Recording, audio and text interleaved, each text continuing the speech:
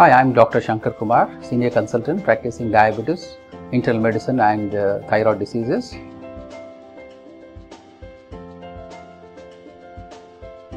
The other thing what patients normally are worried is what is the normal control. And many patients once they attain the normal control, they always skip the medicines or they try to say they reduce the medications. So that is a wrong conception that most of these patients have. So control is very important. The target control of sugars are very important. Fasting should be always less than 130 milligrams and after food it should be less than 180 milligrams. This is the target they are supposed to attain, and the HbA1c level should be less than 7.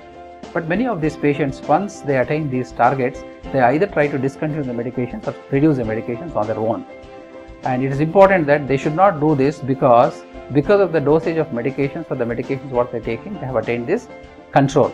The moment they reduce or skip the medicines, again the control is lost and they will again go back to a high blood glucose levels, which can pose a threat, and cause complications.